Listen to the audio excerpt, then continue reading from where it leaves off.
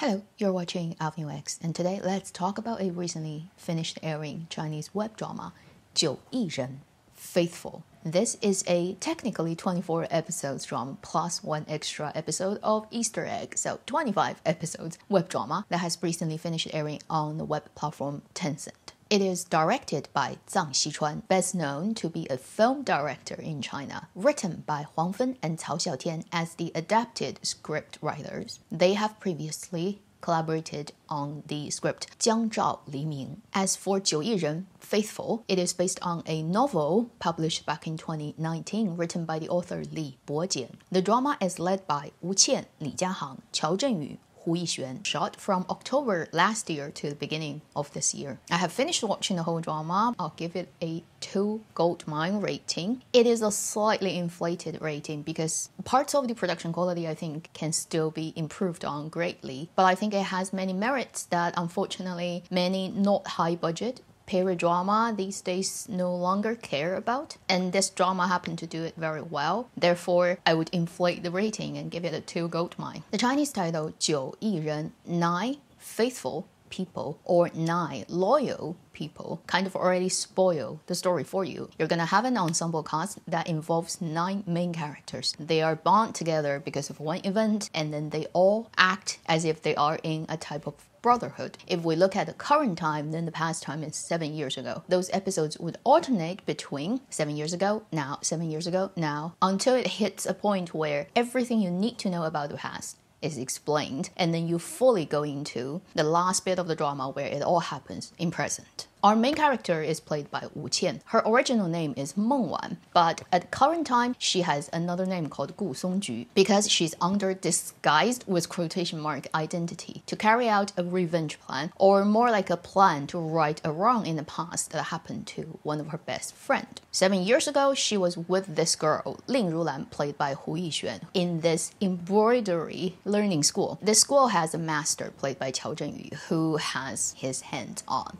many girls. And because of his reputation, he's very good at pretending that he's a gentleman, and his close connection to a powerful aristocrat in that city that nobody can touch him. For this pair of good girlfriends, they both have been wronged by this guy. But Meng Wan is the girl who took it quietly, silently, and suffered herself. And Ling Rulan decided to go against the grains, sue this guy publicly, under all the pressure that the society gives her, and basically destroying her own personal reputation. The Ling Rulan character didn't win in the end, and she had to give up her life to, in a way, prove that she's innocent. And her best girlfriend, played by Wu Qian, was very shocked and hurt by that event. So she decided to right the wrong for her best friend, and she planned for 7 years, did a lot of work. She started to calling all the people that had something to do with the case 7 years ago, formed this group of technically 8 of them. And the 9th loyal and faithful person is Ling Rulan herself, who is already dead at this time. Eventually defeat the bad guy in the story, and that's our 24 episodes of the drama. Then at the end, the drama created an Easter egg episode. It is an alternate universe where things didn't go down for anybody the same way as in the real story. I know I kind of spoiled the whole story for you, but just by looking at the synopsis, you already know what the story is. You kind of cannot tell people what the story is without telling them that one of the main characters is gonna die 7 years ago, and that kind of propelled everything happened later. Now let's get into the detailed part about what is worth watching about this drama and what may be the problems. On the positive end, number 1, I would call this is a without traffic actor with proper acting, proper script, and proper attitude of telling a good story drama. These days we have a lot of period dramas so made to harvest money, attention, whatever, from the fandoms of a specific actor, and they sell the drama on that name. They know they don't even have to do any promotion. The fans of that person would automatically act as 水军, the water army online, to rate it high, to fight against anybody who says anything bad about this drama, and it makes the viewing experience of such dramas always very mixed and complicated and uncomfortable for an ordinary audiences who just want to go and watch a drama, who do not care about all the mess in fandom. This is the type of drama that doesn't include any high traffic people, so nobody would bother to fandom guard their actors or acting or the story. If it's bad, people are gonna just say it's bad. If you just want to look at a properly done story without all the bothers from all the messy things in fandom, you should go and check out this one. Number 2, what I highly appreciate about this story is it is not focused on romantic love at all. It depicts the ugly parts of romantic relationship, and it has a lot of gaslighting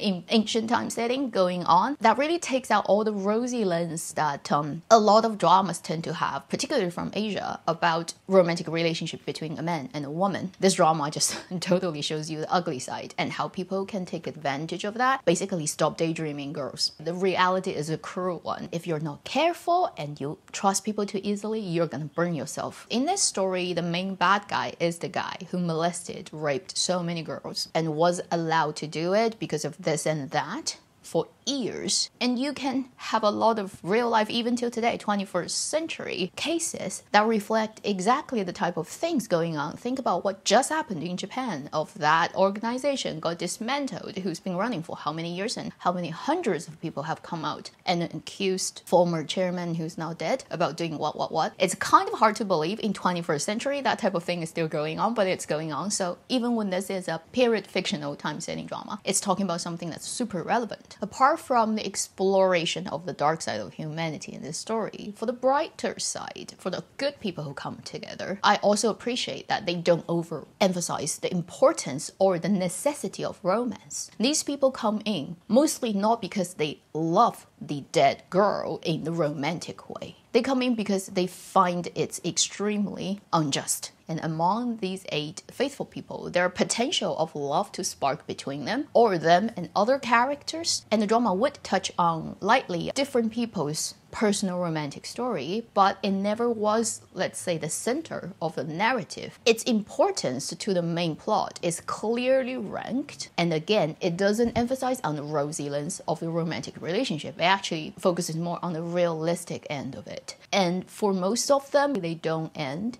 in happily ever after way. So overall, this drama is so anti-恋爱 now. In that way, it's so different from the 99% of period idol drama these days you see in Chinese dramaland that are just like... So I highly appreciate this drama as almost a breath of fresh air, looking at this with a much colder and rational lens. The third point I would say that I appreciate about this drama is, even though it has clear right and wrong, good and bad in this drama, it also allows space for every character to show you that they are three-dimensional. They're complicated people. They are not just good for being good's sake or bad, just being born bad. They have gone through specific things in their past that kind of shaped them to become who they are. That means the scriptwriters have sat down and really thought through every character and how we can make them organic and realistic and just juicy. The last thing I would say about this drama is, if you like this type of right or wrong, the justice, the element of revenge and people planning for a long time and carry out step by step like a chess play, if you like these things, this drama is worth checking out for a bit. So these are all the good things I can see in 九亿人, but this drama is by no means perfect. So now let's talk about what are the things I think are not so ideal. Number 1, the overall production quality is at a medium level of what you can see from Chinese dramaland. Takes in account of sets, props, camera work. It just seems to be a very procedurally carried out, shot and done period drama. Nothing stand out as special. If you've watched a lot of Tencent period dramas, it's still that style, that look, that color, that lighting, that level of skin smoothing. I don't know whether it's because the specific actor or actress who has that requirement is, if I have a close-up, you have to smooth my skin to this level, or is it because the director or whoever thinks it needs to be done? But certain people have more skin smoothing than other people, and sometimes when they cut back and forth, it looks a bit weird. Also, I'm not so much a fan of the look. I feel because this is a, although fictional time, although set in ancient time, but a rather realistic story. They should pick a more realistic look for it, a grittier, higher contrast. Probably even in the design of costume and props to make it heavier. Right now, it still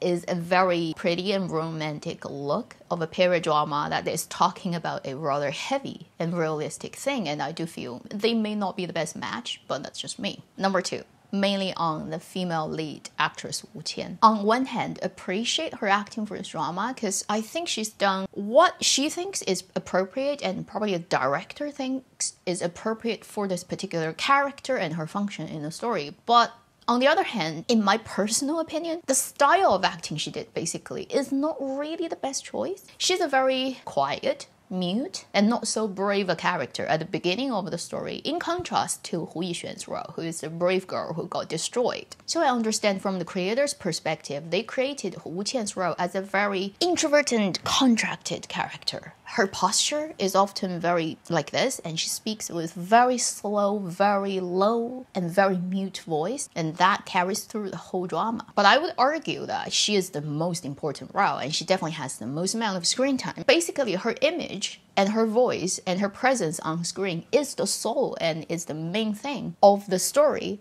On the front is her, and in the back is the dead girl, her best friend in 7 years. It's these two girls. In the whole 24 episodes time, she is constantly that over-the-top, quiet, like this girl. The energy is just too stale. Everybody else speaks at a very different speed, pitch, and the way it gets delivered, the tones. They feel like they belong to one drama and she belongs to a different one. It's like she comes from Yun Zhiyu and everybody else is in 九亿人. That may be a wrong creative choice. Because Wu Qian, I've seen her in other things before. She's played very lively, bubbly characters, and she can do it for sure. I don't know if it's her choice or the director's choice or whoever who thinks that it's the right thing for her role in this drama to do that. I find it's really jarring. And then when I look at the general comments on her acting, or if you watch the drama while live comments is going on, it gets mentioned constantly by drama watchers that they feel her acting, her delivering of the lines is too pretentious because she's intentionally slowing down everything, putting her voice down, lower pitch,